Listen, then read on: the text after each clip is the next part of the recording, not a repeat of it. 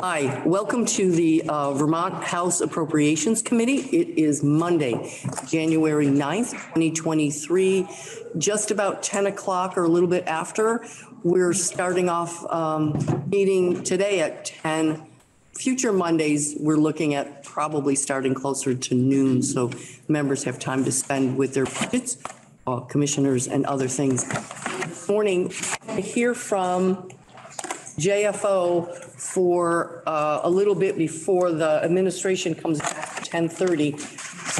Spot open, or I did, for opportunities that would present itself to give us a little room if we had committee discussion that we hadn't finished with. And the JFO is going to walk us through not the actual document of the BAA, but how this document is set up, what these funds are. Oh, my bad.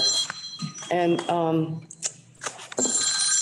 before we get started and call them in, I think Representative Harrison has something to say. Okay. Yes. Oh, you're about the BAA? Yes, you had something. Oh, yeah, no, I don't know how we're going to divide up the BAA, but there was a couple things that flagged on Friday that had to do with the Pay Act, which seemed odd. Was my section of the budget, because it had to do with human resources. So I did call the committee this morning, and the state police contract that is added in here, I think it was 1.7 million maybe. She did help me with my memory. We did include an amount in there last year for that contract, but the contract wasn't closed. So it was their best guess estimate that they gave us to put in there for a number, and it turned out, for multiple reasons, the contract ended up higher than, say, the state employees as a rule, and that amount that they're asking is the extra because of that contract. The other area was corrections, and it references a side agreement. We had a similar last year. There was a side agreement because of the difficulty of maintaining and staffing our correctional facilities. So they had to. They came up with an agreement, which you probably heard about in the media, with 12-hour shifts in fewer days. That new arrangement does cost the state more money, because part of the arrangement is they get overtime after 8 hours on those long shifts. So it's just an unfortunate reality in corrections. We've heard multiple times that staffing is very, very tight, and it's not like you can let the work get behind you. You have to have staffing. Much like you have to answer the phone if you get a 911 call. So unlike other positions in government, that things may go a little slower, but corrections, you have to be staffed. So that is reflective of that new agreement, side agreement that they made with the so. Excellent, thank you.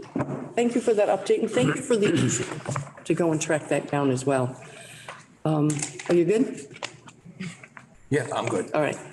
So with that, I think we can bring into the chair Sarah. Welcome to Monday. Great, thank you. Good morning. You feel very far away, Madam Chair. I feel it. We're going to work on that spatial. For the record, I'm Sarah Clark. I'm the Deputy Fiscal Officer at the Joint Fiscal Office. We thought we had a pretty busy Friday afternoon. A lot of really great information came our way at the end of the day. So we thought we'd kick off today with just orienting everyone to the detailed spreadsheet workbook that Commissioner Gresham and his team presented to us on Friday.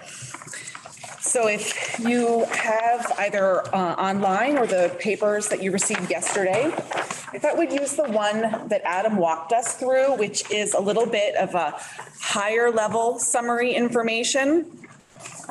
I thought I'd start the distinction between the two big spreadsheets that Commissioner Gresham provided.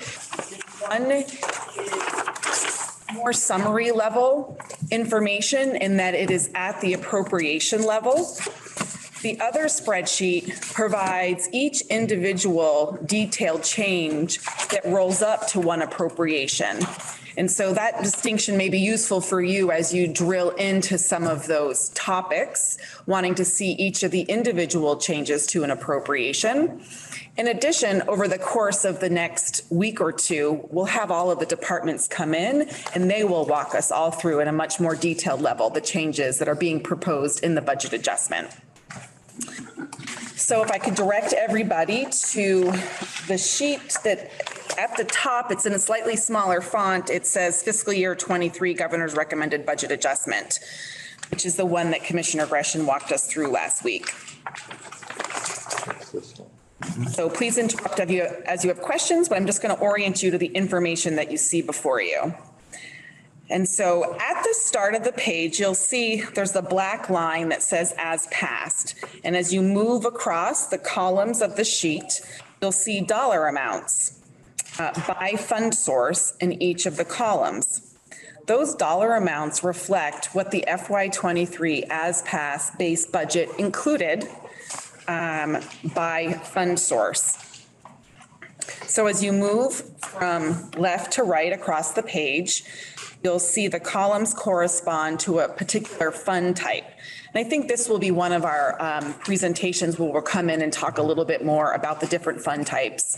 But for today, as we move across the page, you'll see general fund, transportation fund, education fund, special funds, and included in this bucket, there are several different special fund types, most notably tobacco funds, fish and wildlife funds, and then there are, I think, roughly 300 different special fund types in state government that are all included in this bucket. Moving one more column over, you're going to see the Global Commitment Fund. This is the fund that is associated with a Medicaid program in Vermont. We are actually going to have a presentation from Nolan Langwell in our office tomorrow that's going to give you basically a 101 of global commitment in Medicaid. It's relatively complex but straightforward when you understand the financial mechanics surrounding the Global Commitment Fund and how it works in state government. And I'll let Nolan dive into some of those details, but I expect this will be an ongoing conversation that we have throughout the session. Moving across the page, there's also the Healthcare Resources Fund, which is a special fund that's pulled out on this sheet. It's also associated with the Medicaid program. Federal funds, which is one of our biggest funding sources in the state of Vermont, money from our federal partners. The next column over is dedicated funds, which are funds that are dedicated for a specific purpose. They include things like the Transportation Infrastructure Bond, enterprise funds, and there are some other funds included in that bucket that we'll talk more about. And then there's the other funds column, which that includes internal service funds, which is the funds that are associated essentially with the operations of state government. So it's like fee for space, what we pay to work in the buildings that we do. Also includes the Human Resources Internal Service Fund, which departments and agencies pay to fund the operations of the human resource function. And those are just two examples. And there's also interdepartmental transfer funds included in this bucket. Interdepartmental transfer funds are when one department of state government pays another department of state government for something. And then you'll see the last number column is the total. So across all of those various different fund sources. And then what's very helpful on this summary sheet is the narrative description that describes using words the changes that are being proposed in those lines.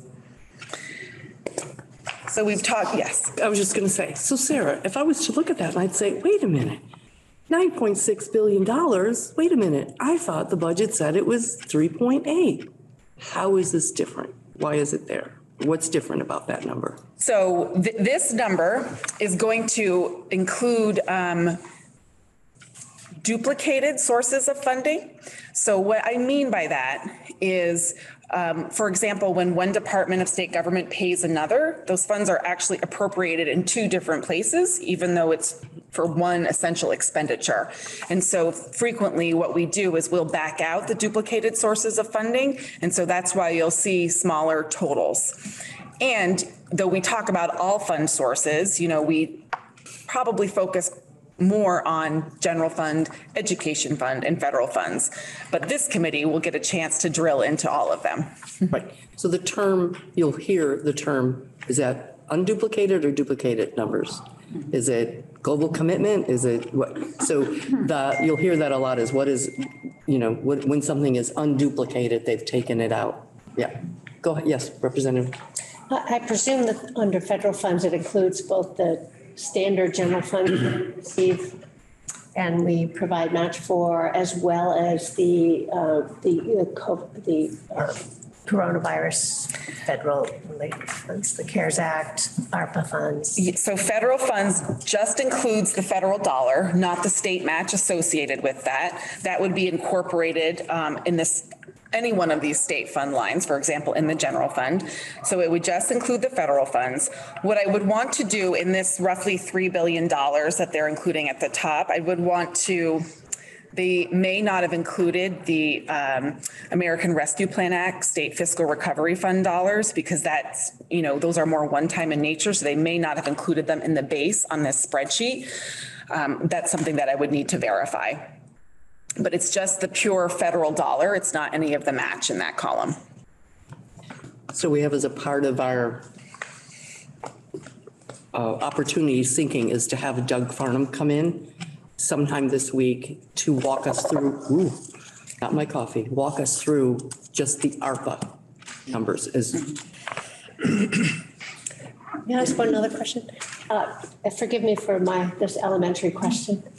But when you talk about transfers between departments, is that do they need approval or through appropriations for an interdepartmental transfer that may be within the same agency? They will always need spending authority, which equates to an appropriation. They need that authority in order to actually make the expense. They try to, when an interdepartmental transfer is going to be part of the ongoing base budget or a base arrangement between two departments, even if they're within the same agency, they try to include it in their base budget. So we have the standard set for what those expenses are going to be every year. However, if in the course of a year, let's say the health department receives a federal grant and the Department for Children and Families is going to carry out a portion of that grant for them. They don't necessarily have to come through the appropriations process. There are other mechanisms where they can get the spending authority, the appropriation authority that they need in order to affect that agreement. That makes sense. Thank you. And can I just ask a follow-up question about, you mentioned, so the rental, fees. So is that then reflected in BGS's? Yeah, so BGS, when they come and present their budget adjustment in their budget, they're going to say, we need X amount of dollars to space program across state government. And then every department and agency will pay their share of fee for space for the buildings that they're in. There's a very detailed space book where they calculate what those charges are going to be every year to run the fee for space program. Yeah. And so that's exactly the duplication that we're talking about when we say duplicated versus unduplicated. Same thing for Agency of Digital Services bills out to all of state government for their services. Sometimes you'll see when we start to see budgets come in, commissioners and secretaries will come in, and sometimes you'll see it a line item like, fee for space, internal service, or somebody may just roll it all up as internal service funds and not have broken them out by line. Okay. And one of the reasons it's helpful to spend some time understanding this form is that you're going to find as the FY24 budget is delivered that departments and agencies are required to use a format that's very similar to this. And so understanding the flow of this document is going to be useful throughout the session. Right. Called the crosswalk. You'll hear that term. I don't know if that's been a retired term or not, but I think we still use crosswalk. We also, when I was at the Agency of Human Services, we called it the ups and downs form. So ups and downs. So yeah, it's very useful. we'll learn about that one as we go too. Yep. And so to talk maybe about the rows on this sheet, Maria spent some time with you last week talking about the functional areas of state government and how the budget is designed. And so you'll see this is organized by functional area as you move down the rows. So you see first general government. And so general government, and then section B105, that refers to the section from the big bill where they're proposing to make the change. And you can see that's within the Agency of Digital Services, Communication and Information Technology Appropriation. And so as you move down this sheet, you're going to see the changes. Let's maybe skip down to protection because there's more than one change. So when you look at the protection function, you're going to see that there are multiple appropriations that are being adjusted. You can see what the section number of those appropriations are. So B209, B225, and you see what the name of that appropriation is. And then there is a subtotal, the total protection. So you can see the cumulative changes in that section that are being proposed by the governor in this budget adjustment. And again, this is a format that you're going to see not only in the administration documents that you get, but also the web report, which is, you're perhaps familiar with that from just reviewing the budget and the changes in your role in former committees, or if you were at another agency in your previous life, you will be familiar with the web report. And that's where we detail all of the changes that this committee will make to the governor recommend, and what the Senate will make, and then ultimately what the conference committee will agree to. And so it's a really useful document following the same structure to understand what's happening in the budget from an adjustment perspective. So I think I've hit the highlights. If you know, the first 2 pages on this sheet are the changes to what we would call like their base appropriations. These are all one-time changes. So it's important to understand that the Budget Adjustment Act itself are one-time changes that are happening in the year that we're in right now, fiscal year 23. However, some of these items may ultimately end up being base adjustments. And we will know that when we receive the FY24 Governor Recommend budget, because you will see some of those changes happening again in 24. Departments and agencies do try to note when they come in with their 24 budget proposals when an item also happened in budget adjustment. And that's helpful to understand because you will have already received some of that budget adjustment testimony. And so if it's just happening again in 24, meaning it's a change to their base, it'll be helpful for you to understand that this is something that you have seen before, that you've reviewed, perhaps had a discussion. You may have additional questions when you look at it happening in the base, but it is something that was presented earlier. So when you go to the last page of this sheet, one-time expenditures and other appropriation sections, where the administration is proposing to use one-time dollars appropriations in the budget adjustment for some specific purposes. We'll just talk briefly about the first one, and I'm looking at referring to section B1100A24, where they are going to add a new one-time appropriation in the budget adjustment for $3 million to provide some American Rescue Plan Act rural capacity. Commissioner Gresham spoke a little bit about this proposal last week in terms of providing resources to municipalities and towns to get the expertise they need to be able to perhaps apply for and administer these different programs. So in the budget adjustment, is it a mix of new requests, kind of new program plus redistribution? Or does it generally really focus on redistribution? That's a great question. I'm wondering what our role is in that. So of course, you're not the our JFO, I would say that that's a policy that we would typically try to say, or we try to stick to like just rebalancing. And there has been efforts in the past to say, you know, we're just going to stick to the readjusting and try not to do new programs. And of course, as soon as we say that, there'll be something that pops up that's like, well, if we don't get this out the door by, you know, by April, X won't happen, or there's some expedient reason to have to do something now, where instead of waiting. And then we'll hear that. And then we get to be with the standing committees, because if it's a policy decision and the standing committee needs to weigh in on that, and we may or may not agree, but it will be something that will be decided here. And I remember that Yeah. from housing discussions. Right. Okay. Right. Thanks. You're welcome. Oh, Representative Dolan. Just a follow-up question. Yep, please. When I see these one-time expenditures for these types of proposed appropriations, is this new money that has come in during the course of this year, new revenues from our existing revenue sources, and their proposal to target where those new revenues would go to? Or are they actually, as Representative Burlington pointed out, a potential for repurposing or shifting dollars from one cash register to another? So I think when Commissioner Gresham was here on Friday, we have a surplus of general fund dollars as of the close of state fiscal year 22. And so that balance, it kind of falls to the bottom line, if you will. They are proposing to allocate some of those dollars for these purposes. In addition, in July, when the emergency board met and adopted the revenue forecast, that was higher than what it was when the legislature adjourned last year. So there are a variety of one-time, if you will, general fund dollars. Now, the emergency board is meeting again next Tuesday, and they will reestablish that revenue forecast.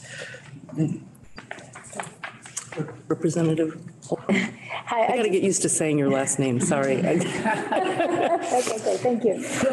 I just would love clarification on preferred committee practice on two issues. One is when a one-time appropriation relates to a bill that was passed last session, how do we handle that? And I'm thinking of, for example, sustainability planning. I think it was Act 167 for the hospitals, which is related to some of the one-time requests here. Is the preference to treat it globally, or do we acknowledge that because this budget was simultaneously passed, we don't look at Act 167, which was also passed in the same committee? Is my issue making my question making sense? I think, yes, I'm sure your question is making sense, but I don't know how to totally answer that right now. Okay. Is that okay? Yep, totally All right. fine. And But then- the practice would be to understand what the administration's desires are that they're bringing forward, and blend that with our committees. And we will decide if whether or not that made sense. Right, and how to reconcile them with other statute related to how we plan in those sectors. Right. What was the legislative intent? Right.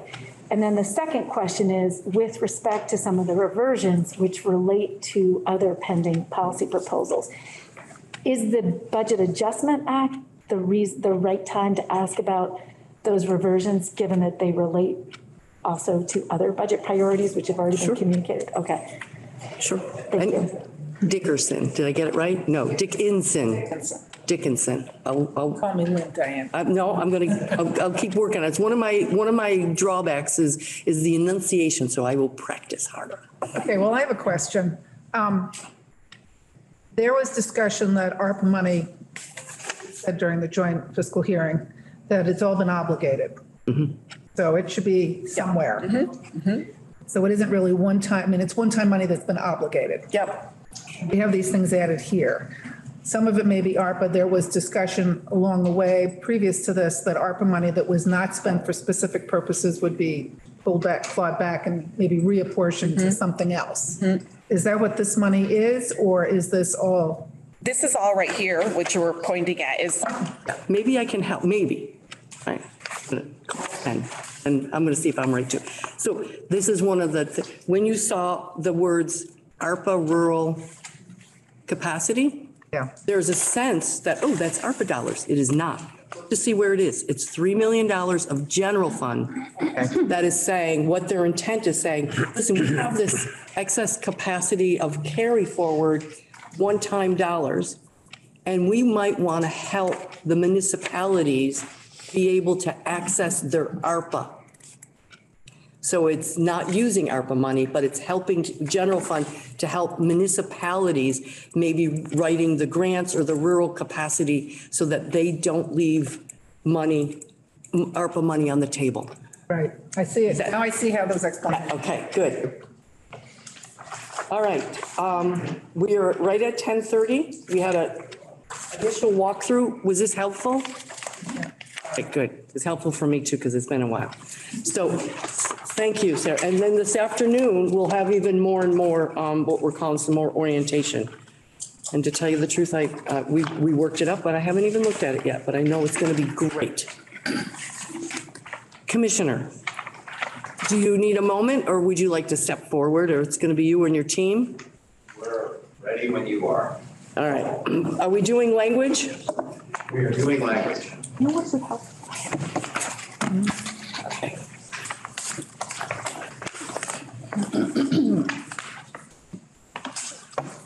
And that goes, or do you go through the? Oh, let's see. Yeah. It would be a long time if we waited to have to go back. So after a while and then. Okay. Does that make sense? Yep, yeah, checking process.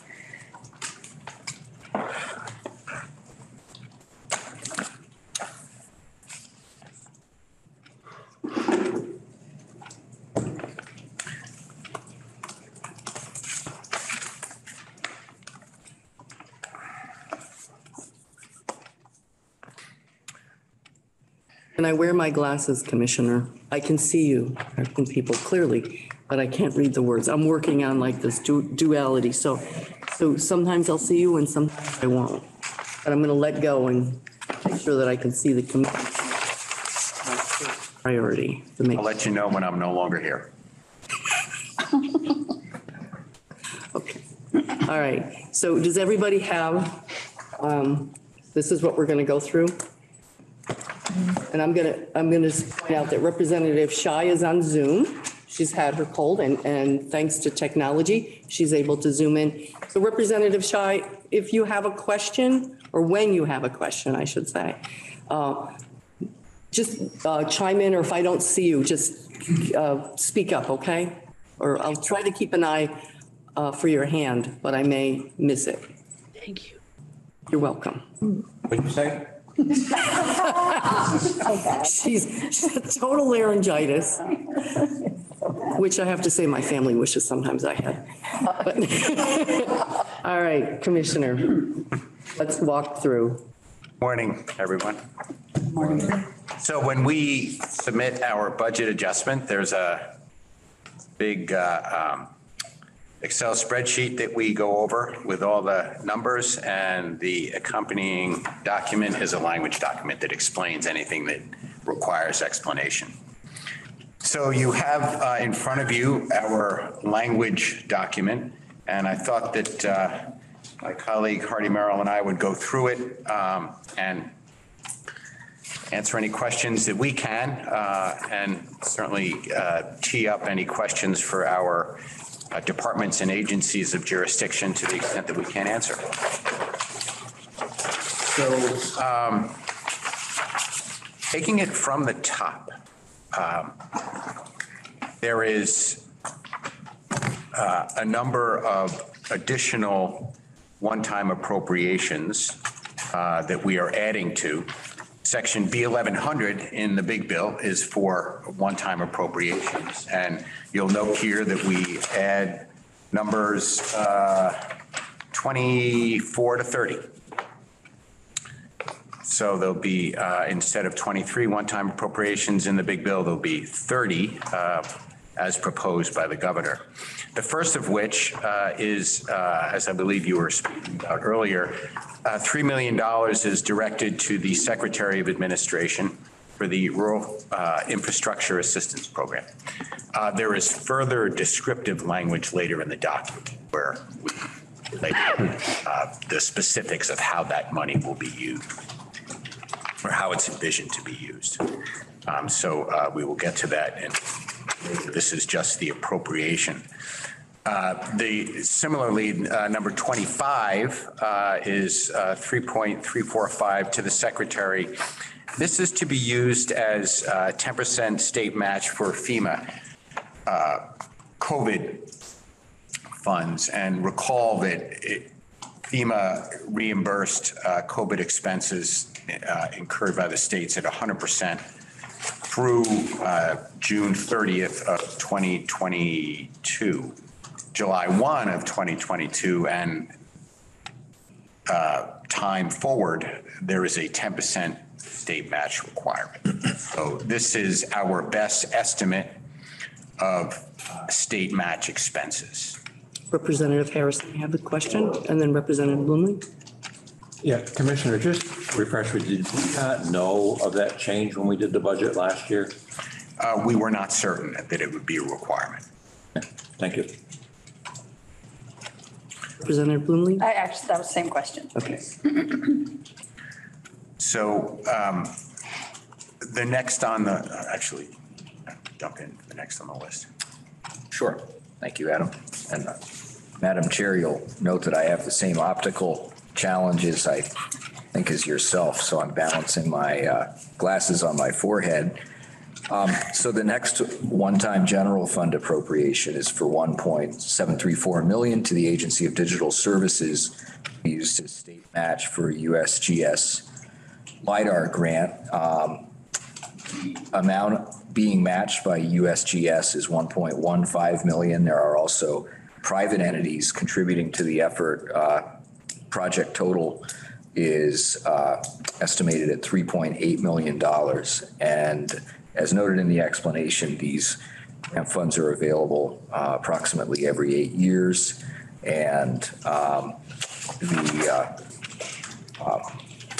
agency is interested in taking advantage of this opportunity via BAA. It is critical to execute the project prior to leaf out in the springtime, hence in BAA as opposed to. So thank you. I'm just going to stop only because we're also in a learning curve here too. So every now and then I may jump in for that. So this might be one of those items that said, oh, when would it be of urgency? And he indicated they really would like this now because it's best to be able to get the light, you know what the LiDAR is, that's the filming. Okay. Before the leaves come out on the trees so that they get the best view. So that's their explanation of why it should be done, that there's a sense of urgency around it versus waiting to the 24. Okay, thank you. Go ahead. Okay. And the next item, subsection 27, the $1.115 million to the military department to be used as state match for the federal SRM funds eligible for receipt in federal fiscal year 23. And as noted in the explanatory notes, near the end of last session, the C section of Act 185 was amended to provide 1.68 million of state match for the 5.182 million that was that became available for use in federal fiscal year 22. Ending November. So it was expected at that time, and I believe explained to the committee that the federal fiscal year 23 match requirement would be coming in BAA. So here it is. Help the people at home when you say the acronym that SRM. And if anybody wants to follow along with this, the actual governor's recommended budget adjustment language is on our webpage, so you can go and pull that up. I know there's hundreds of people watching at home. Yep. Oh, sure. Did you want me to spell out the? Do that first and then Representative Scheid. Okay. So the Federal Facilities Sustainment, Restoration, and Modernization Funds is the is what the acronym stands for. Thank you. And we will have to take testimony from them or from, it's a little bit deeper, but okay. Representative Scheid, you have a question, ma'am? Thank you. Is this usually in the capital bill? Because I remember doing stuff for the armories in the capital bill in past years. So I'm aware of, capital work being in the capital bill for armory work. I'm not sure whether specifically state match funds for specific federal SRM available funds has been in the capital bill prior. Thank you. I think typically it is not. Typically, we do match funds through the general fund, whereas capital bill is typically project related. But that's probably a better question. We'll follow up with you on that, Representative Shaw. I do know that you'll be able to hear when military provides testimony about the fact that this particular funding tranche allows them to do things that they typically have not been able to do with the typical capital appropriations, which has been more really keeping the roof from leaking and that sort of thing in the sort of capital bill asks, and that this funding allows them to really it's more moving forward in terms of more dramatic improvements was my understanding from talking to them last year. It's been a while, but. Okay.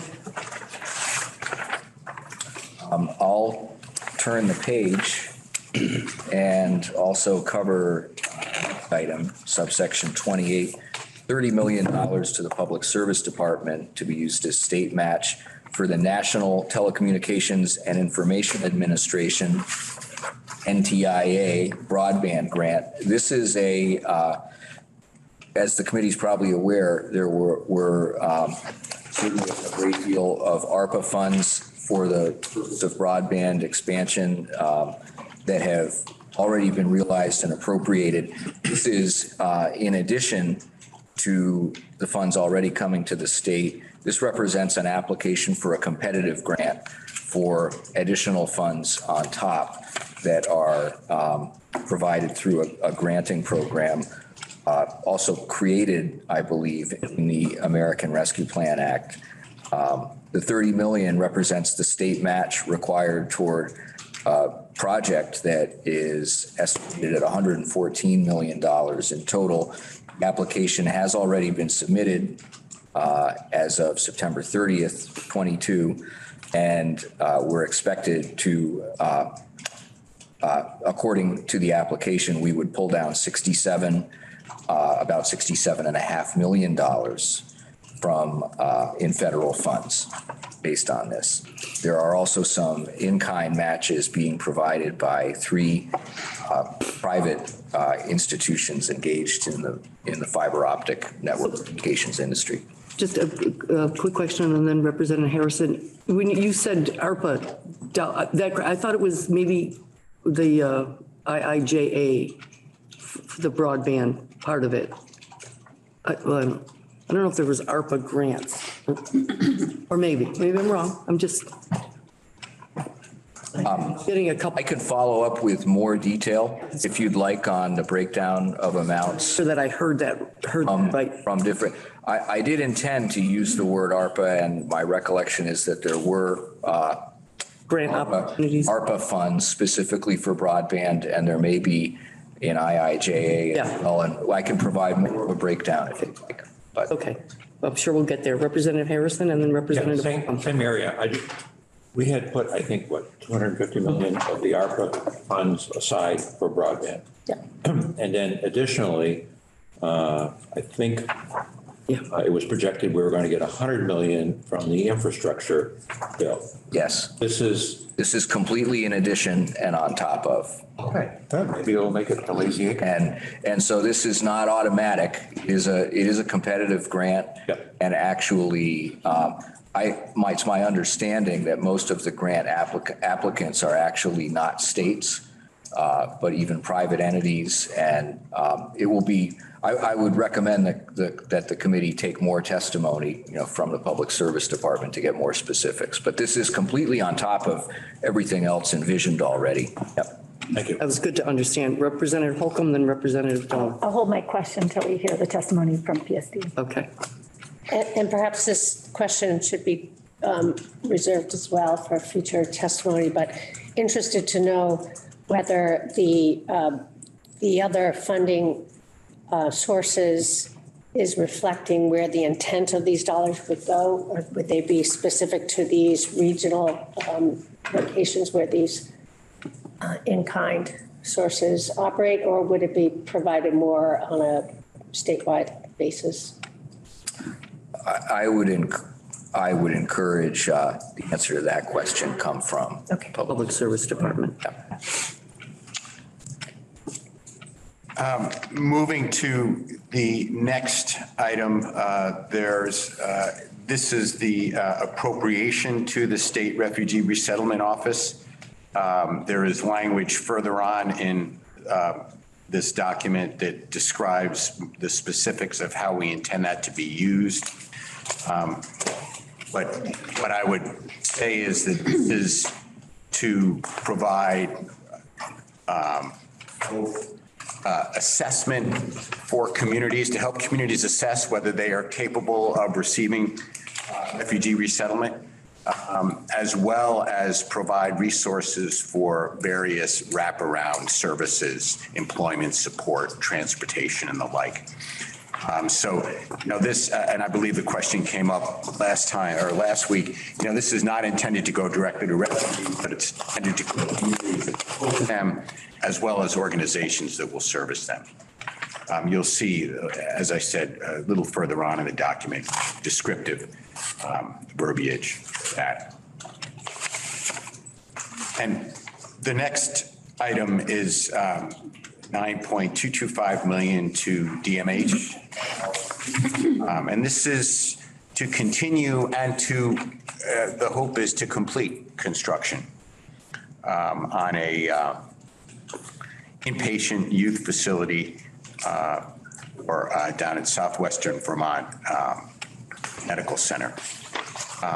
The intent is to provide these funds so that the construction and the build out can happen quickly. And the hope is, and the expectation actually is that these beds will be online by January 1 of 2024.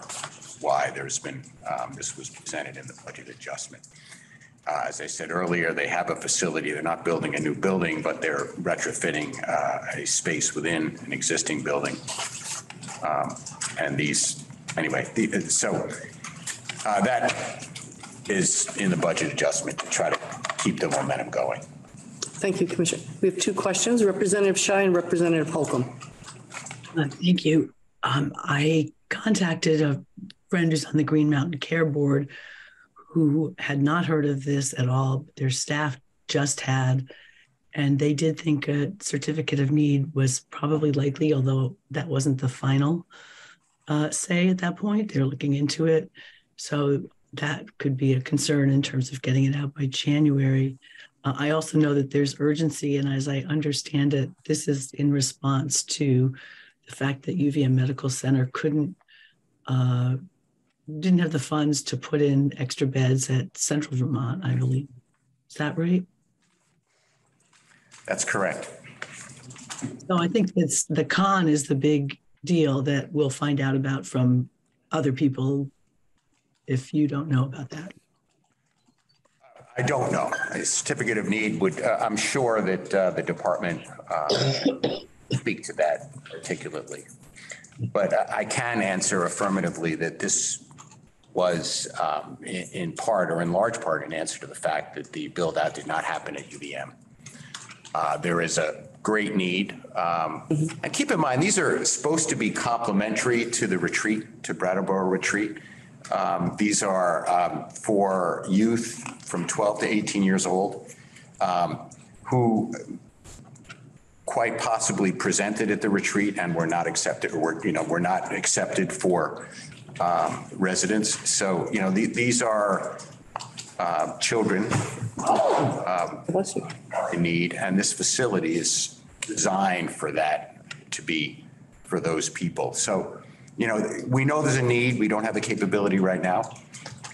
So I think we appreciate your experience with it, but I think, yeah, we'll have to find out what's possible or if there's anything in the way. Yeah, can I just follow up on? Yeah, so my understanding in part is that when there's kind of co-occurring medical needs, that isn't a good fit for the retreat in terms of what they have on campus. So that was one of the holds.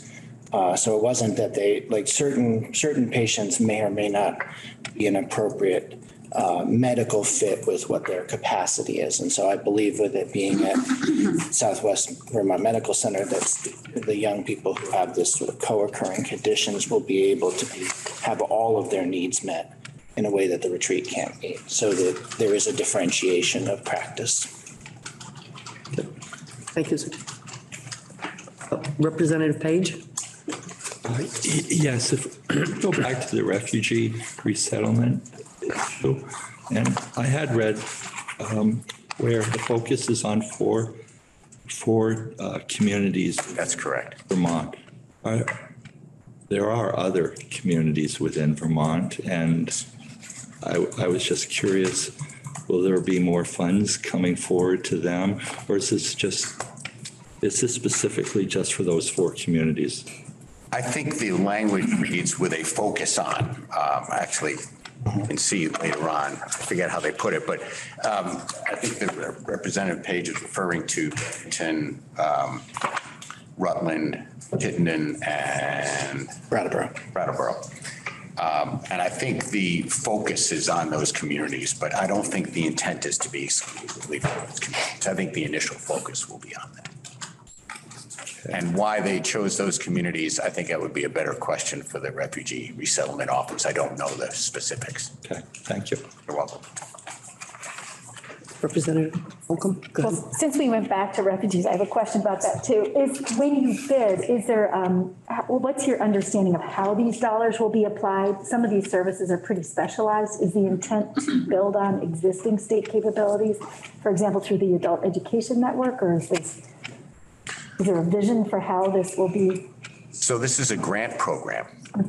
So organizations or communities will apply for these funds to do various things, find out whether they have the capability or whether they have the infrastructure to handle refugees. That's really the first and probably foremost.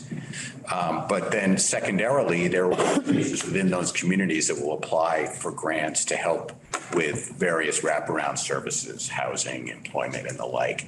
But they will be applications the Refugee Resettlement Office will then determine what the most appropriate use of those funds are. So it's a granting. And then Representative Torino. And then to go back to the health, the Southern Vermont system, I know that last year the legislature passed Act 167 around sustainability planning, and I'm just curious, we agree that there's a critical shortage. Was this proposal developed in consultation with that process? And I noticed that this is relevant because Brattleboro comes up as well at a different way. Can't answer that. I'm sorry. Don't know. Can I just tell you how proud I am of the members that are in this room because they know this stuff. All right. Thank you, sir. Representative Torino. Just a comment on the refugee piece, because Brattleboro is named, and I know a little bit more about what we've gone through a very rapid standing up of a local refugee resettlement program. There is, of course, a partner, ECTC, that is sort of the day-to-day, but several of the community organizations that wouldn't normally have this as their primary responsibility have dedicated significant staff time to it. This grant program, they may or may not be eligible. I'm going to look into the details to try to understand it, but I think based on what I'm seeing and hearing from my community, with 100 or so individual families coming in very short order, it required a significant community-wide effort, and this is, I think, speaking to the need to be able to re-grant and support some of those organizations for whom it wasn't their primary mission. Representative Page? Yes, I'll just say my humble opinion, sir, $350,000 for the four communities seems to be, a little little less than probably should be, but that's just my opinion, sir. Understood. We're trying to balance what we have available, what the need is. But with so many refugees coming in, and we would like more too, it just seems woefully inadequate, so. Noted. Representative Dolan? I appreciate the focus on providing the wraparound services. In terms of capacity, I know that we have in-state contracts for oral interpretation services, but we outsource all written translation services. And in terms of providing a sustainable long-term wraparound service with language support, I'm very interested in seeing what we can do to enhance our in-state language services that can provide written translation as well. I just wanted to make a note of that. You may see in the future. Did I get it right? You got it right. I just wanted to piggyback on that because I know that Office of Racial Equity has done a kind of a assessment of the state's ability to provide kind of critical information to folks who speak different languages. And you know, it's very uneven across departments. And so I think that the point that you raised about the $350,000, I welcome that discussion when it comes. You're at the table. Not to get too far ahead of ourselves, but that may well come up shortly. Okay. Keep going, sir. Okay, moving on to the appropriation of subsection 31, which is $3 million to the Department of Children and Families Office of Economic Opportunity, the CARES Housing Voucher Program. And my understanding of this appropriation is to provide general fund dollars to a housing voucher program that is administered by a contractor and has previously been funded by federal funds provided by the CARES Act, which have dried up. And AHS and DCF are very interested in providing a temporary bridge of continued funding to service clients that have made use of this program. My understanding is that they proposed it as a one-time appropriation intentionally and not as an ongoing base budget item forever, but that they do see a need in particular as there are delays in new housing stock coming online, and as well in the timing of the issuance of Section 8 housing vouchers. This is a bridge program for certain families in need to bridge them to a more permanent housing voucher like federal Section 8. I'm happy to take questions, although I can't speak in much more detail authoritatively on the nature of the program, and I think DCF would be best positioned to provide more detail, but I'll pause there for a moment. Thank you. Representative Harrison? Yeah, just clarification. When you say housing voucher program, is that the same as the hotel voucher program, or are we talking about something else with actual rental assistance?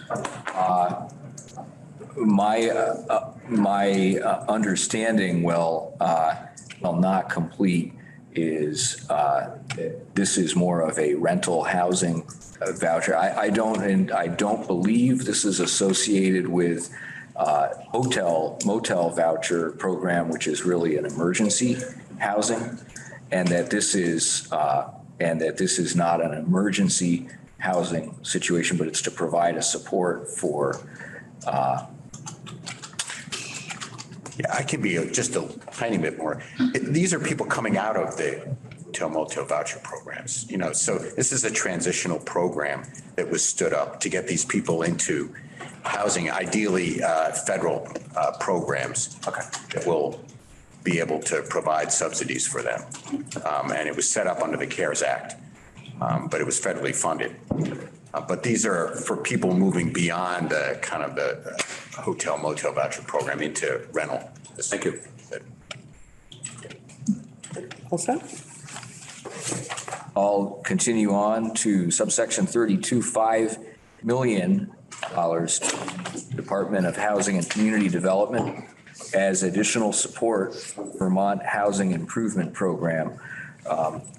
So this is really a request for additional funds into an existing program that has been apparently successful and oversubscribed. So I would note that this is in addition to $5 million of ARPA funds that were provided in section G400 of Act 185. And it's also less obvious, what we note is that this is also in addition to $1 million of general fund base budget that was provided FY23 as well. So this is on top of? This is on top of, and this is not proposing any changes to the program design or structure or how it operates, but it's more funds to do more of the same work. Did I hear you say that it was all expended, that 5 and the 1, so the 6 million is in? I could not confirm whether it's been expended as of this date. I think it is expected to be expended, and hence its inclusion in BAA. That more funds could be needed in the timeframe of a BAA enactment. Okay, great. We'll get more details on that. Did anybody else have any? Okay.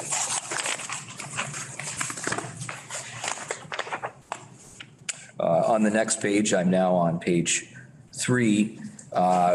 We're adding a new section to Act 185. Act 185 did not contain any one-time special fund appropriations. Typical convention in the big bill language is that B1100 section is used for general fund one-time appropriations, and then other section numbers are added subsequent to the 1100 number to provide for one-time appropriations from other funds. So this is adding a section B1101 for fiscal year 2023 one-time environmental contingency fund appropriations. So this appropriation is depends upon also within the Budget Adjustment Act as recommended by the governor to make a $3 million transfer from the general fund to the environmental contingency fund. And then that would then create the ability for this one-time environmental contingency fund appropriation to be made.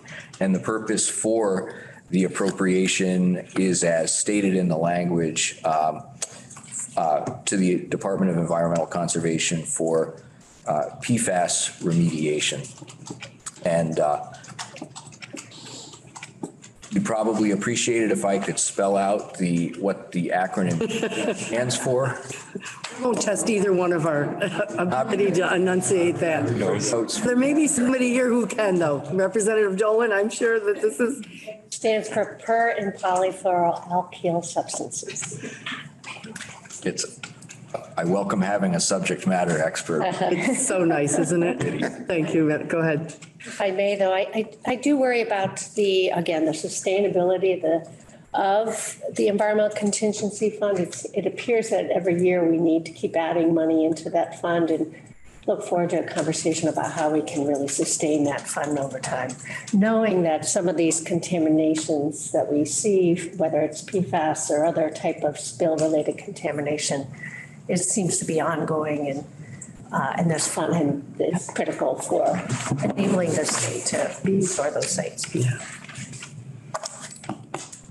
Thank you, Representative Dolan. I'll also add the one other note that doesn't appear here that I am aware of from communicating with the Agency of Natural Resources on this request is that initially it was proposed as a general fund appropriation, and then it was subsequently determined that it was advantageous to employ this structure of transfer into the ECF and then appropriation from the ECF because they could speak better to the particular details, but there were some technical reasons for that, having to do with statutory aspects, I believe, pertaining to the environmental contingency fund.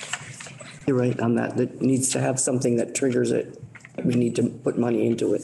Yes, ma'am. Just a process question. In a case like this, where we're setting up basically a sinking fund, is it also expected that there would be language coming forward to prevent the continuing infusion into the environment? I think we'll hear, and if I'm like reaching way back in my memory too, that there is something about that there needs to be the reason for the transfer to happen, right? Am I getting that right or close? And it's okay if you say, no, ma'am, you have that totally wrong. I think on this, I can't affirmatively support or contradict the chair's statement. I think we'll hear more about this from A&R, the next level of detail around your concerns around the sustainability of the fund, having dollars versus it's just like, we hope we don't have any FEMA disasters, but, it's tough to tie up dollars in there for the year when nothing happens. So you keep that open and you put $1 million in it or something to be ready. And then if you need to make the adjustment to add to it. Am I? That does, those statements make sense to me and my understanding of how the fund has been handled. Yes, it is not like many funds are, there's an effort made to set them up with a sustainable source of revenue. And this one has not been like that. And we put money in when it's needed to respond to particular events. I think the world now is at a place where this isn't a one-off that's once every 5 or 8 years. So there's a concern that when there is something that happens, how are we building in the resilience of our ability to respond to it? Because we know now that whether it's climate issues or other things, the variety of flooding, that you can look at the trends going, this might need to have some more, like this, sustainability within that program. We worry that there'll come a day when we're not able to, that something will happen and some days we're like that every day, aren't we? All right, sorry to trail off. Representative Lumley.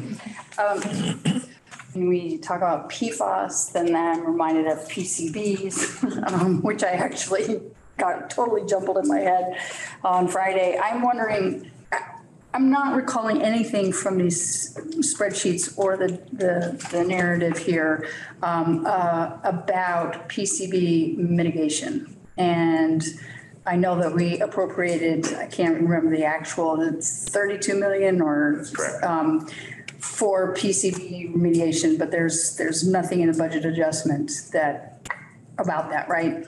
They're not asking more and they're not asking, and they're not saying, oh, we don't need this here, you can have it back.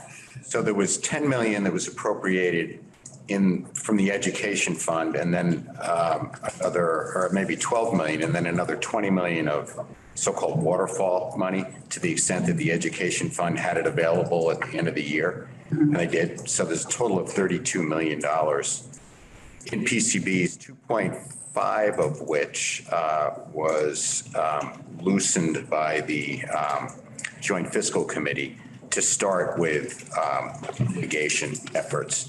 But the body of it, let's say $30 million is available. And so that is for use by A&R, Department of Health, and AOE to use. But there's nothing in this budget adjustment that uses that. Okay, thank you. Okay, moving on, the next section adds another new section, section B 1102, for the purpose of making another set of one-time appropriations from a special fund. In this case, the fund in question being the Technology Modernization Special Fund. And to recap our testimony that was provided when we reviewed the worksheet,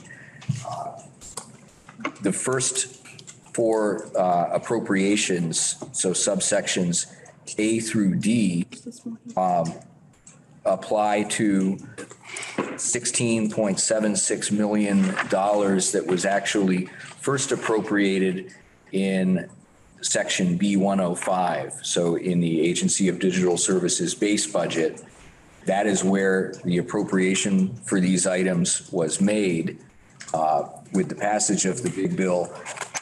This is a change to move, we reduced, as you could see on the worksheet presented on Friday, the base appropriation in the Technology Modernization Special Fund for ADS by $16.76 million, and we're adding it as one-time appropriations. And this was really, in the opinion of both the Joint Fiscal Office and the administration, a more appropriate way to handle these appropriations. And to those four appropriations, we are also making two more. These appropriations had not been made with the passage of Act 185. The funds to fund these two appropriations were made available as part of contingent transfers, dependent on surplus revenue being available at the end of FY22. That revenue was in fact available. It was actually an amount of $50.25 million to provide for these two projects. It was transferred from the general fund to the Tech Modernization Fund at the closeout of FY 2022. This is now taking the action of making an appropriation for these funds.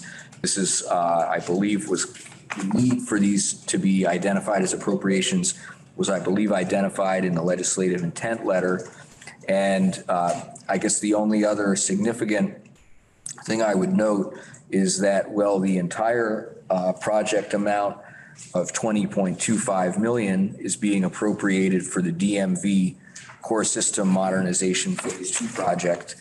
At this time, only $3 million out of a total of $30 million anticipated project cost and $30 million that was transferred to the fund for this purpose. Only $3 million is being appropriated for use in FY 23.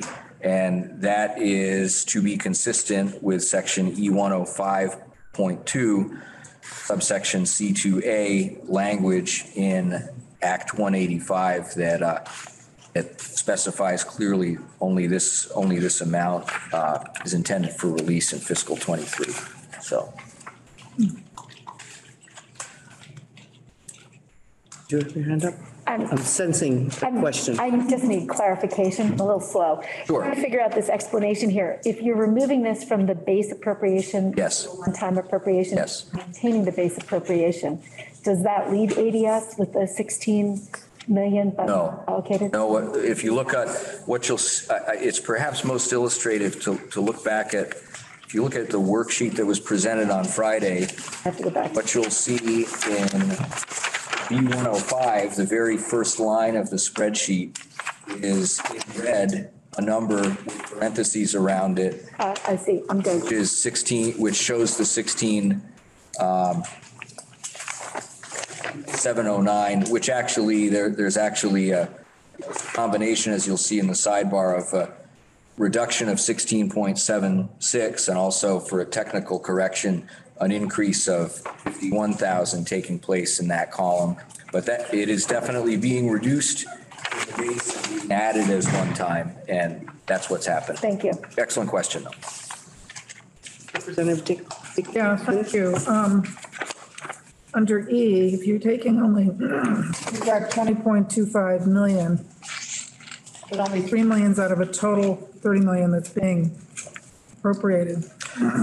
Okay, so. Why aren't you spending more if you're moving 20 million? What's the logic behind all? Okay, so, well, the 20.25 million, we are appropriating the entire amount in subsection E. The entire amount that was transferred is being appropriated in this year, and the appropriation will probably remain and be carried forward past the end of fiscal 23. This is a major project. However, it's subsection F that has something more unusual going on, which is the legislature did not wish to make the entire $30 million available in FY23. And if you consult the language in section E105.2 of Act 185, you'll see there's an intent to really build some fences around that. And I believe the language will show an intent to see plans and approved plans for releasing more funds to go forward. And Yep, it wasn't ready yet, but we're willing to put some chips on the table to go forward with it. Software. Right, but the DMV piece is, this is the second year. This would complete what they need for that project, correct? they've already, They've already had the 20, this is the other. I'm not sure if phase 2 will absolutely complete it, but it's a continuation of the Right. phase 1. And so it's something already underway and keep it going. And whereas the DOL, the UI modernization is a completely new project that's starting, and legislative intent to fence the amount that's provided in the first year and provide incremental amounts. That's it. Thank you. Okay. Done? Yes, sir. So in the next section, the D section of the big bill is typically where we put transfers. And so you'll see that there are a number of entries there. The first of which is a transfer to the ERAF Fund, Emergency Relief and Assistance Fund. We transfer money in there every year. We typically, if we have available revenue, we'll do it in the budget adjustment just to, kind of get it out of the way for the big bill, but there's no reason why we have to do it then, except we do know that we have $2.1 million of need state match for FEMA reimbursements for FY23 and FY24. Those are known match requirements.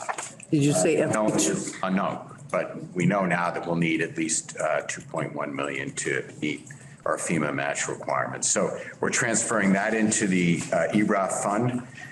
The next transfer is, as we've discussed, the $3 million to the from the Environmental Contingency Fund for PFAS remediation. We have to put the money in the fund first, and so this is the transfer into the fund. And then there is also a little more than $500,000 into the Cannabis Regulation Fund to meet a compilation of operating expenses. It will happen in FY23 through, the next 6 months. I know that's Representative Shy's area of depth. Do you have a question around that right now, or are you good? Okay. There's also what I would term kind of cleanup, a little below, transferring small amounts in the Agency of Human Services, various special funds back to the general fund. You'll see that at the bottom of the page. On the next page, 5 of 22, that is where we are reverting to the general fund various carry forward amounts from the departments that you see. We do that in budget adjustment, and the total reversion amount will be $10.5 million. And we arrive at that number by the numbers you see laid out in front of you. Totally just have a question, because the first two are not underlined and the others are because they're new. I mean, well, help me. Those were already. They were already anticipated. Okay. They were made. The underline are the new, okay. Yep, those were made in Act 185. I guess I would note that it being a similar case last year, that more than half the total amount of reversions are made up by reversions from homeowner rebates and from renter rebates. And I know there was a large amount of renter rebates specifically last year as well, moving back to the general fund. So that's more than half of it. And then there's another 1.376 million reverting from a one-time appropriation in AHS that from which there was no expenditure in fiscal 22. Just one technical note I'll also make is that you can, some inside baseball where you see the depth ID numbers, which are the long numbers preceding the description. If you see the numbers, the digits 89 in the middle, that indicates a one-time appropriation as opposed to a base appropriation. And so commonly, departments will submit for reversion amounts that are left in one-time appropriations for which the project or use has already been complete. And then at other times, there are amounts left in base budget depth IDs where, there's a surplus that's not needed for another purpose. So combination of factors, but again, highlighting that the two largest amounts are, again, homeowner rebates and renter rebates. So I've just got a question myself around the food bank at 1.3. It just doesn't, when we talk to the public, which is also us, when it doesn't jive, when there's so much food insecurity and drives for it, and then getting this right, it was a one-time because it has 89 in the middle of it. So they had gotten a one-time appropriation, which was, I'm going to assume, was much larger than the number we see here. At the end of the time frame, this was not able to be used, and it's being reverted back, right? Well, all I can state on this is that it was in fact recommended for reversion by AHS to finance and management. When we receive a department recommending that their funds be reverted from a particular appropriation, we typically don't argue. But I don't have any additional information, as to whether there was a federal fund source that made this not needed. That would be a question, for AHS on this, because we didn't go. If I was on your side of the table, I wouldn't argue either, but our side of the table, we're going to maybe want to know why. Representative Harrison, I've got a sense that you had a question or no? Okay. All right. So does this seem like a typical, it just seems bigger that there's more reversions here than normal. So or normal is anymore. The eye-popping number actually was the amount of requested carry forward, which was truly over $500 million of total requesting carry forward, which you might think is extraordinary, being that our budget is $2 billion. So that's a quarter of the budget being asked. However, that represented, to Hardy's comment, a lot of that was one-time money. That, keep in mind, some of these programs, the budget passes in May. Right. The fiscal year ends in the end of June. So in many cases, they just haven't got the money out the door, particularly one-time appropriations that they may or may not have anticipated. So that was unusual. But, having said that, I'll say there was, I think a little over $200 million of kind of base spending carry forward. And a good amount of that was the fact that we have a fair number of vacancies. And you have a fair number of what? I'm sorry. Vacancies. Oh, vacancies. Yep. And there's a fair amount of payroll that is budgeted for that is not being paid out. That is very unusual. I would also add that many times departments have a lot of needs that are not met in their base budgets because we don't have the funds, and we try as best we can. And so these funds are put right to work. We typically do not revert funds from departments unless, it really is, unless we're requested to, as sometimes we are. Yeah. But, many times the funds stay with the department and they're used for one-time expenses that normally wouldn't be funded. Right.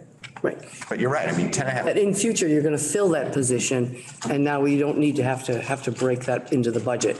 That's correct. It's already in their base, yeah. Representative Dolan, Representative Holcomb?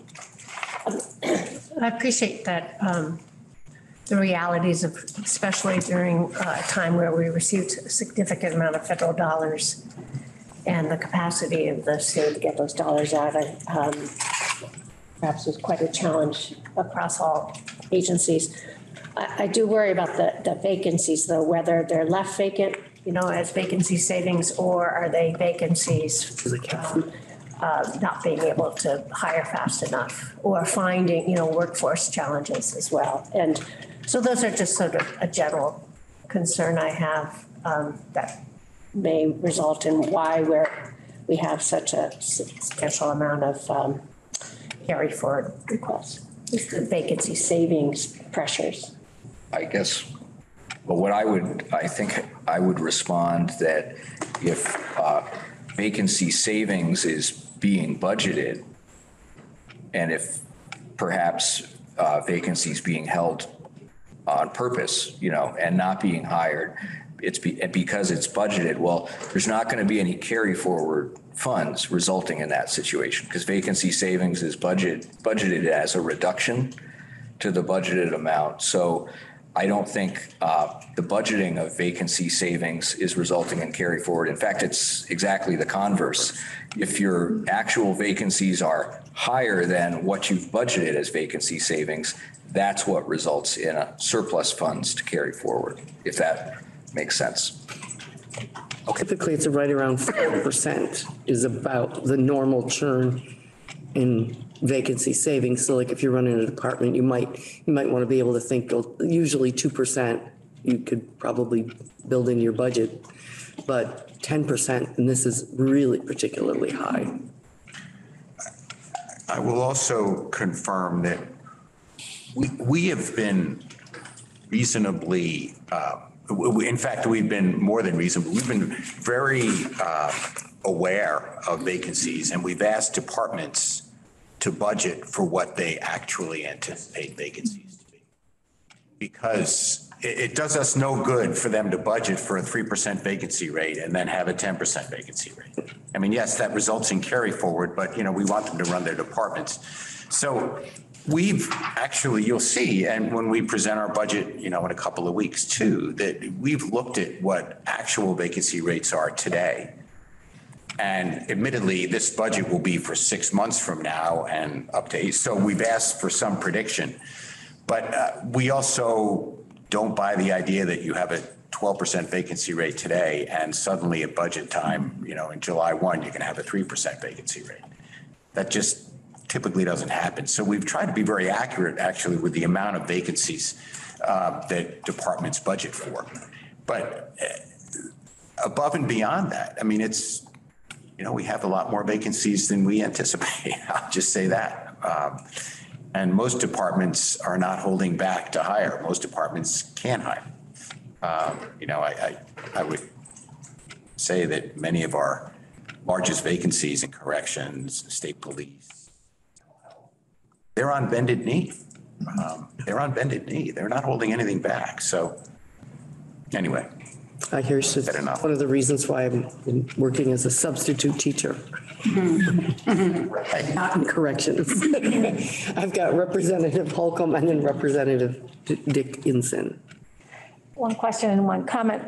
With respect to, has the state evaluated the classification systems to look at whether state positions are actually competitive? I mean, I know in the education sector, for example, you can get paid $30,000 more per year in school systems than you can in state government for comparable responsibilities. And I just wonder if the state's going to have to look at the staffing structure for the state and the compensation for state in certain professional categories. And then the second question was, with respect to some of these counterintuitive surpluses, I'm looking at the homeowner rebates and the renter rebates and the food bank. What, if people could come prepared to talk about the context? I mean, the first question this raises to me is what's happening with 3 squares per month? And what's the implications of that for drawing down federal funds to support school meals, for example?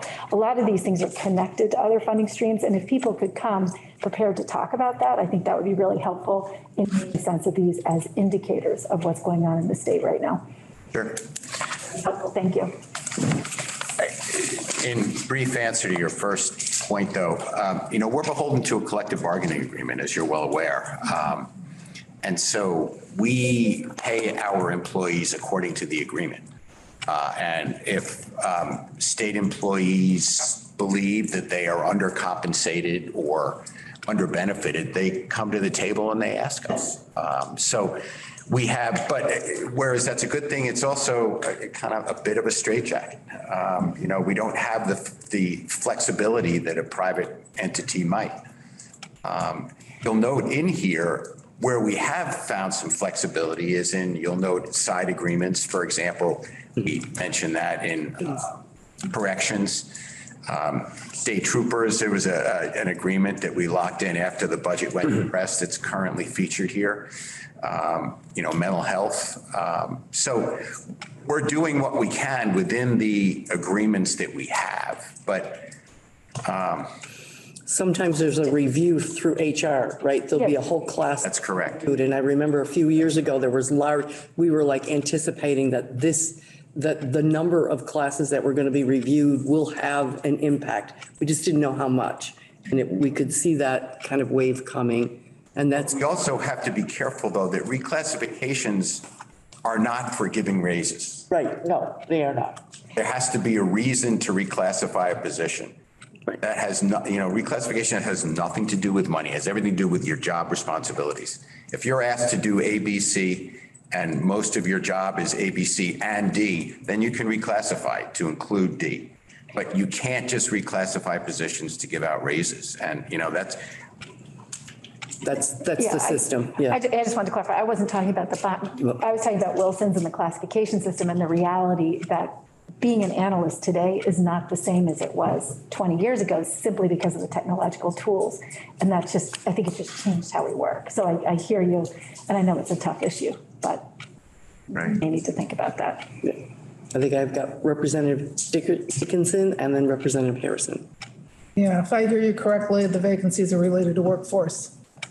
Lack of workforce, not just you guys, it's everybody. Is that correct? It's everybody. I mean, you'll see in initiatives that we present in a couple of weeks, not to get ahead of myself, but we're suffering as many other states and industry is suffering. We just don't have enough workers. So that's reflected in our vacancy. You good? Representative Harrison? I don't remember. Yeah, just a point of information. To begin the process of human resources to do the reclassification. It's not a short process, and it's been 40 years since it's been done. So, Thank you. Okay. So you see further down the page, there are reversions to the Ed Fund from various programs that had extra. That stays, in the Ed Fund. It cycled back into operations the following year. Of note, I would comment on the special education formula DEPT ID. Well, a large amount of $27.3 million.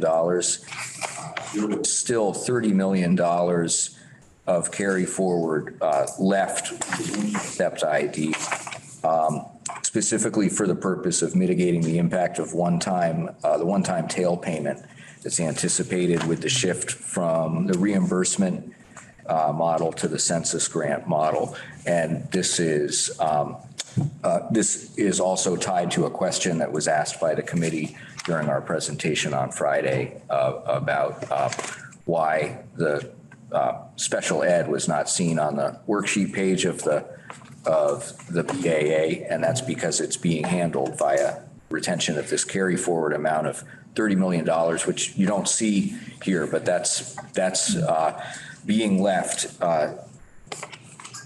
in place, and there's still the 27 available for reversion, according to the numbers we've gotten from AOE. So if I was to think about this in the terms that there was 57 there, 27 coming back and leaving 30 still.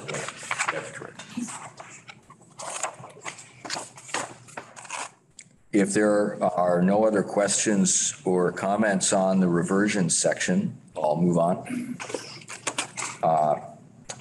The next section is an amendment of D102A, which is the section that pertains to the 2753 reserve. And this is a purely technical correction. The fiscal reference to fiscal year was made in the bill. So we're correcting that to refer to 2023 and not to 2022. The next section is also what I would consider changes that are technical corrections in nature. The section E100 is typically utilized in the big bill for creation of new positions. There were positions that were well intended to be created by other bills other than the big bill. However, they did not include the actual proper language actually making that position creation take place. So things were defined like what the job duties of the position would be, but there was not actual position creation language, which follows a pretty specific format. You need to define whether it's permanent or limited service, and you need to define whether it's classified or exempt, basically. So there are those different combinations available. So this is clarifying that the newly created Office of Child, Youth, and Family Advocate is having two positions created, and that those are, in fact, permanent exempt positions in this case. And so this provides the positions intended by Act 129. And then subsection G creates 3 commissioner positions, which were intended to be created by Act 128 for the Truth and Reconciliation Commission. However, again, that very specific language creating them and specifying the nature of the positions wasn't present. So that's what's happening here. Okay. Oh, did you have your hand up? No. In the next section brings back up the Rural Infrastructure Assistance Program. You saw the appropriation made earlier in this sheet, and this provides some description of the program. I am aware that you, I believe, have invited the Agency of Administration in to speak to you. I think they'll be able to provide in greater detail. But, you know, suffice it to say that this is a program to help smaller, more rural communities access many of the ARPA funds and granting opportunities available to them. It includes kind of a measure of how we will define which communities can apply for these funds. And also it includes various support services that will be made available to eligible communities. More than a few hands went up. Representative Torino. So thank you. I'm trying to use my weak memory to remember, but so there's something interesting here that I guess I will hear when we hear back from the administration more details. Vermont League of Cities and Towns asked us for money to do something very similar. I thought we funded it. RPCs are doing this in their day-to-day work. We did a little bit to help them last year, but I mean, independent of whether they're funded correctly or not, this is their day-to-day work. Why within the agency administration? And it also doesn't, I mean, it looks like it sort of contemplates its own demise with the funds not being available because it's one-time dollars, but it also reads as something that could become an ongoing program. And so I'm just curious, all the intersection of all of those things. Right. So the agency may well decide to work with Vermont League of Cities and Towns or local RDCs or RPCs. So there's nothing in here that says they can't. But I think they are going to stand up the program so that the resources go to the communities. They try to limit the administrative expenses that are taken out. And they try to be thoughtful about which communities are accessed. The fact is, if this work were going on already, we wouldn't need to do this. But our worry is that as the clock ticks, time is moving and we don't see the amount of support or the amount of money going to rural communities as we'd like. It's not a fair race in many ways. I mean, some communities have the bandwidth, others are very small and don't. But there's nothing that precludes the agency from reaching out to these organizations and working with them to do it. I think they would be the better place to come in and tell you how.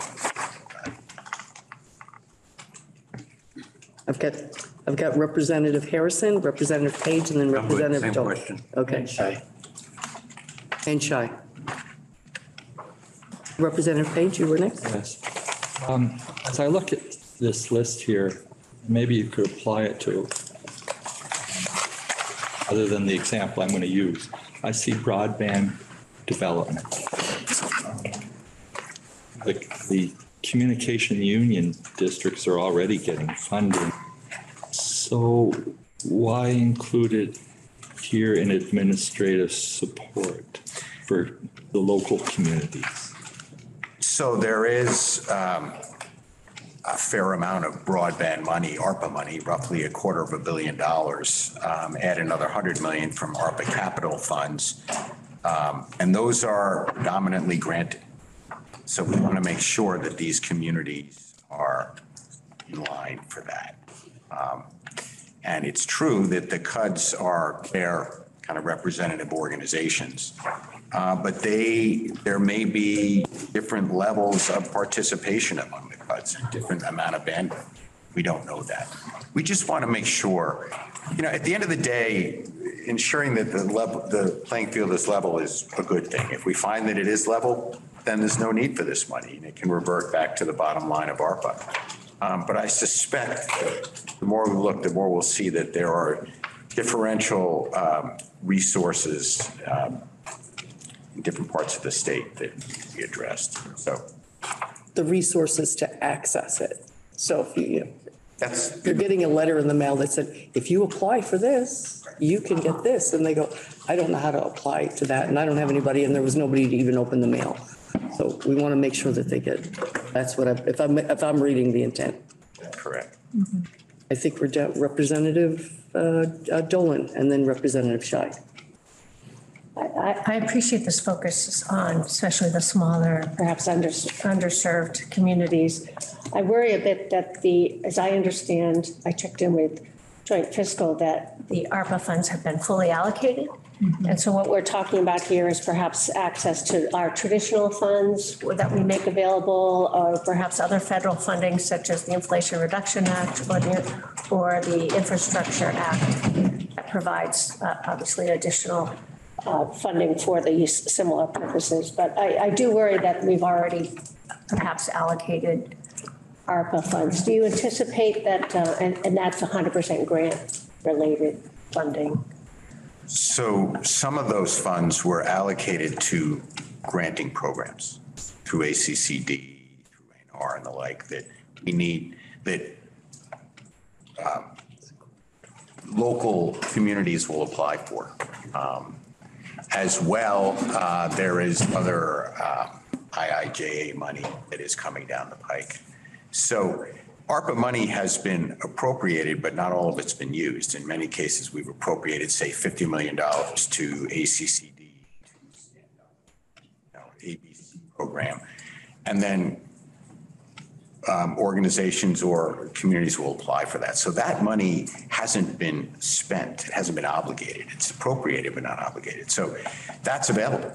We're hoping the communities will throw their name in the hat for that. As well, as you mentioned, there is more money coming down the pike that I think these communities should be part of. That's all. So it's not really, of the granting programs out there, and I don't have a number in front of me that tells me of the 1 billion that we've appropriated, how much is actually going to be granted out, but it's fairly substantial, fairly substantial. So that's the money that we're thinking about, as well as additional programs like IIJA that are, yeah. Thank you. You're welcome. Are you good? Good. Representative Shy and then Representative Page. Thank you. I had similar questions to Rep. Tolino, but in addition, I'm curious as to how developed this program is now and what this Vermont Underserved Community Index is and who is developing that and what expertise they have to do so. So, and thank you for the question. So that is being developed by the Agency of Administration, I suspect with the assistance of Guidehouse, our consultant, but I will yield to them to answer that question. For those of you that don't know or are not familiar with the term Guidehouse or what that means, it's the entity that the state of Vermont has been working with or hired to help to be a consultant to make sure that we don't step out of bounds with the use of any of these federal dollars that are grants. So they have sort of the expertise in advising a state when we say, hey, we think we want to be able to use all our ARPA dollars to buy clementines. And they go, that's probably not going to fly. So we use them as a helpful piece of our business. Does that make sense?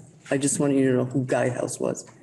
So just to go back to my first question, has this program been developed at all by the AOA other than the language that's in here? And when do they expect to go live? The program is being developed. It has not been developed yet. It's being developed. And we hope to bring it live as, I would say ASAP, but I don't have a timeline for you. I will I'll get you one. Thank you. You good? Think you're good? Yep. Representative Page. Yes, just a comment. I think this is a great idea for some communities, okay, that really don't have the wherewithal to, write grants and things like that. But it also strikes me as, there may be state agencies that are already or should be doing some of this work to help their communities, like development agencies. Would I be off the mark by saying that? Probably the single most important agency in that regard would be the Agency of Commerce and Community Development. And they work with local development agencies like, the RDCs and RPCs and the like. But that typically is the extent of their direct involvement with local communities. It just seems like a duplication of effort in some cases. It's just. I think it would be much welcomed by communities who need additional that ACCD is just not set up. I can assure you, if we had that bandwidth, we would be doing it now. So, thank you. You're welcome. I think we're caught up. So it's 11:45 and we're going to go to lunch at around that. We're on page 7. So if I was to reach into my hopeful hat, it'd be great if we got to 10 because it's almost about halfway through. So I've asked our committee assistant to take a look at our schedule because obviously we're going to need you back for the other half. And Commissioner, so when we go here at noon, if you could check in to see what your schedule would allow as well. Okay, thank you. I think we can, there are a few of these that I think we can go through relatively quickly because they're either repetitious of what we've already said or otherwise, but we'll, Sure. Moving to the next section, which amends Act 185, Section E.105.2. This is purely creating alignment of technical language with the changes regarding the technology modernization special fund appropriations that have already been discussed in a couple previous sections. I think we could probably jump past this if we'd like to keep moving. There's no new news here. This is just making the legal language comport with the financial transactions. So the next section being an amendment of Act 185, Section E.233.2A. This is the language that follows up on discussion we had on Friday, which is concerning the aligning the actual appropriation to the Vermont Community Broadband Board with the budget that they were required to develop for this purpose of making these adjustments in the fiscal year 23 BAA. So originally, you can see in this language, $1.5 million special fund appropriation was made to fund the VCBB in 23 with the expectation this would be adjusted based on an actual budget being created and presented. So we're decreasing that $1.5 million appropriation slightly to 1.435, and then we're adding another $684,000 from federal funds to operate the board. And we're now crossing out the second sentence in that section because this has already been done. So next section. Through up of what's happening. Yeah. Do you want to pick up the next? And at the bottom, very bottom of page 9, we go back to the employment supports for new Americans. We spoke about this program earlier. I think we spoke about it when we went through the appropriation for this program. This is the language that describes what exactly we intend to do. I think the state refugee office, notably Tracy Gerling, would be very happy to come in and speak to you more details about the program as said, but it's a $350,000 appropriation to stand up a new program to help communities assess the ability to support resettlement and help organizations that provide services to these organizations.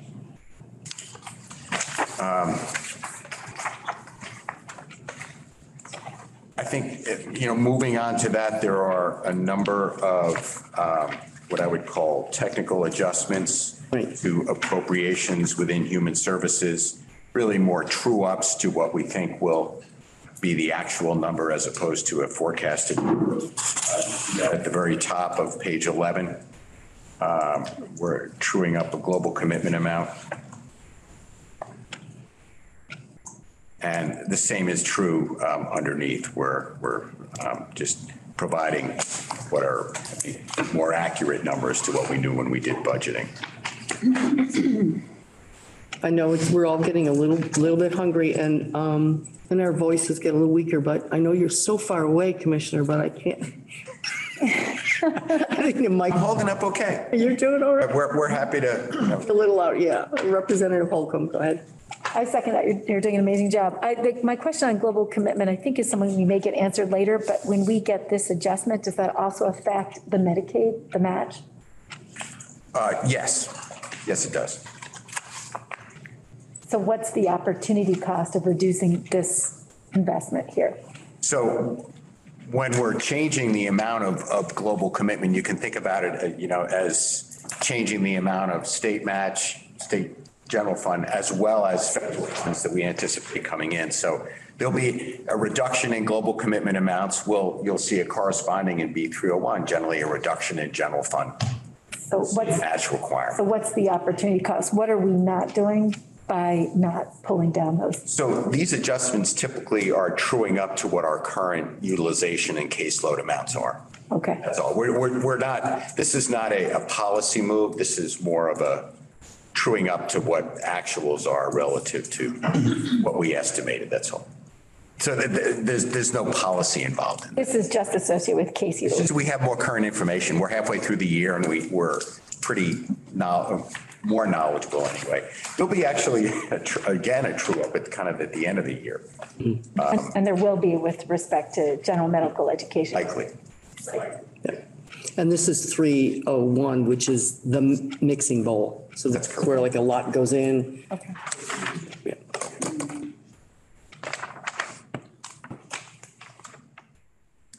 So,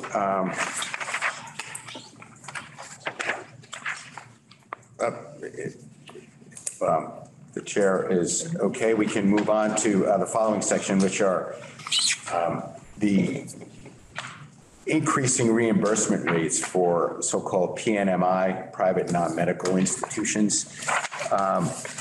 The agency has asked to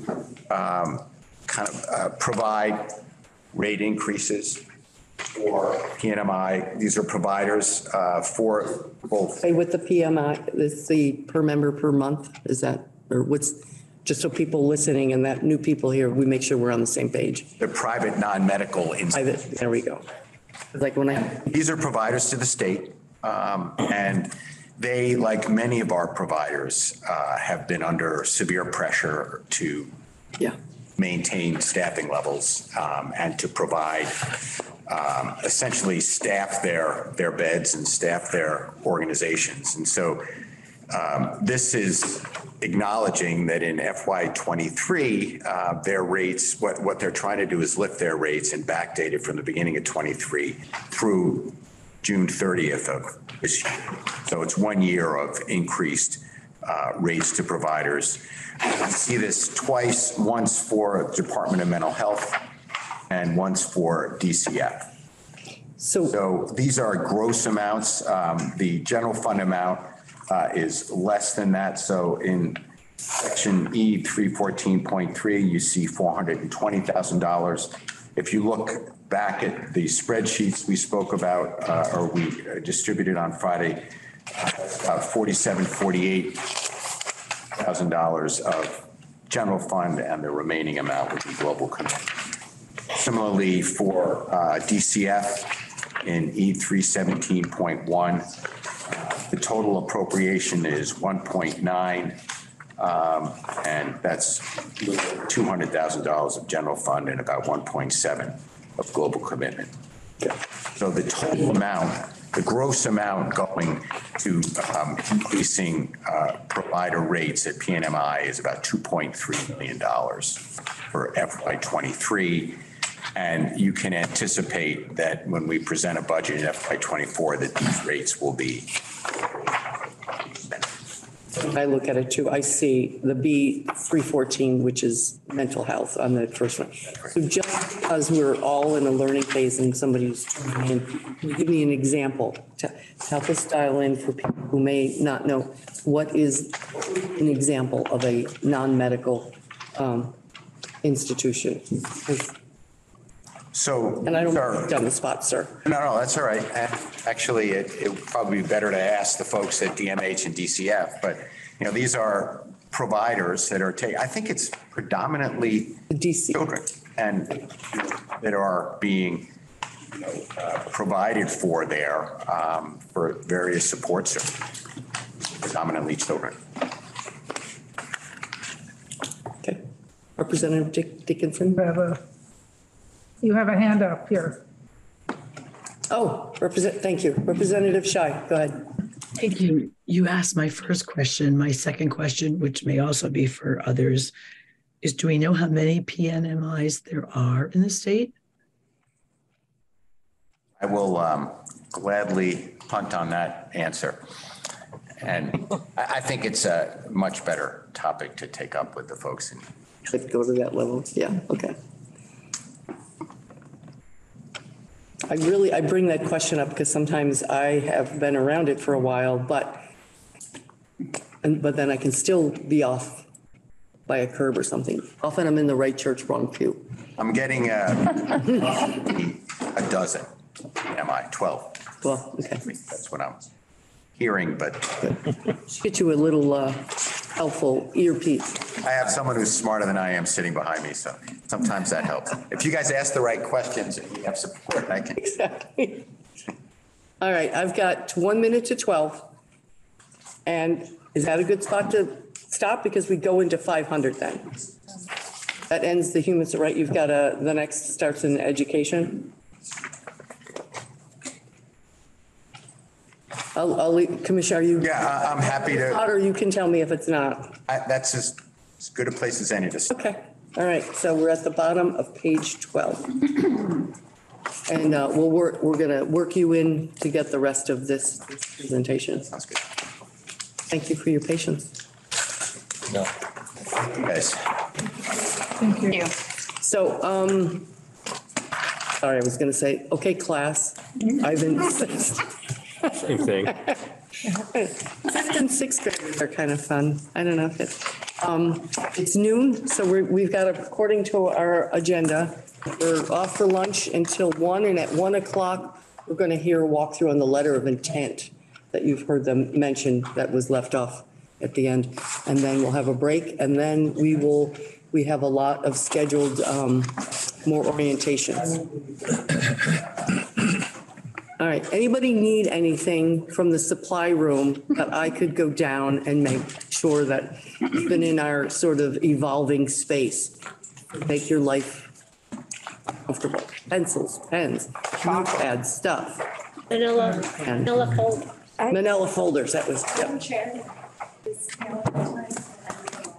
Oh, I think we could. Goodbye, live stream. We'll see you in an hour.